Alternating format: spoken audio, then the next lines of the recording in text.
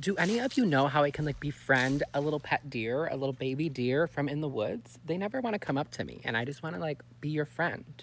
So if anyone like has some tactics on to get a little baby deer to come up to me, I don't want the whole family. So don't give me like all these food ideas. I just don't want the whole family, just a little baby deer. And I've heard of like the cat distribution system. So like, where is the deer distribution system? I can't even speak because I just want the deer to come up to me. Come on. I swear too, because obviously they know I'm not home. So every time I go on a trip, they're like walking around and then I come home and they're not here. Like, I feel like that's kind of rude. That's giving rude vibes. But seriously though, if you have any tips, any knowledge, anything I should try, don't be telling me crazy things, okay? I want the deer to come up.